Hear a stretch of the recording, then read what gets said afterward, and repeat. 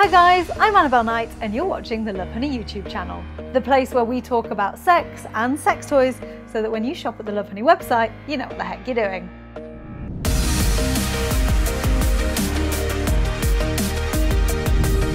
In this week's episode, we're going to be talking about how to enjoy anal sex. But before I dive right in, I've just got to remind you that if you never want to miss another one of our videos, you're going to need to click that subscribe button.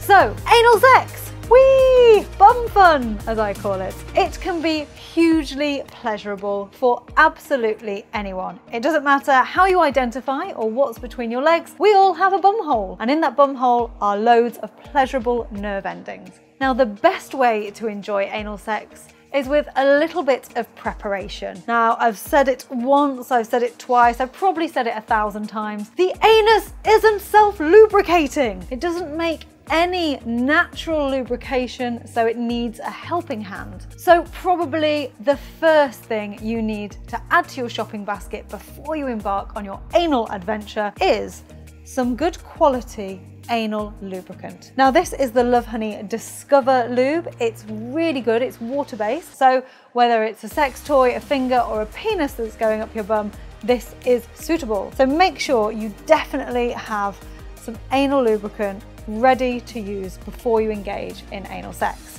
So the lubricant is non-negotiable. You absolutely have to have some lube if you're going to engage in some bum fun. Now, when you ask people what their primary concern is when it comes to anal sex, a lot of people are worried that there might be some poop. Well, there might be, but there is a way around that, and that is to use an anal douche. Now, people like to douche before anal sex because it makes them feel hygienically squeaky clean and puts them in a relaxed state of mind so they're free to enjoy the experience far more. So this is a typical anal douche. It's a flexible, squeezable bulb, and all you need to do is pop this in your sink when you filled it with water, give it a squeeze, release, and it'll suck the water inside. Nice warm water is probably best. Then all you need to do is insert this nozzle, use a little bit of water-based anal lube, give it a squeeze and the water will come out, sit on the toilet, let it pass, and you can do that as many times as you feel comfortable with. When the water's running clear, then you're pretty much good to go. So you've douched, you're squeaky clean, you've got your water-based anal lube on your bedside table ready to go, but first you're gonna need to stretch. If you think about anal sex a little bit like a gym session, you need to warm up. Now, you can kind of do this in one of two ways. You can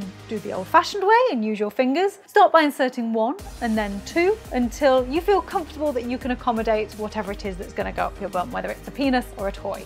You can also get an anal dilator kit if you don't fancy using your fingers. Perhaps you have lovely long manicured nails and you don't want them to go near your bum. Now, an anal dilator kit is a really handy toy to have if you're going to engage in anal sex because it helps to stretch you in a really gradual way. They often have several toys of different thicknesses in them, and you start off with the smallest one and then gradually work your way up.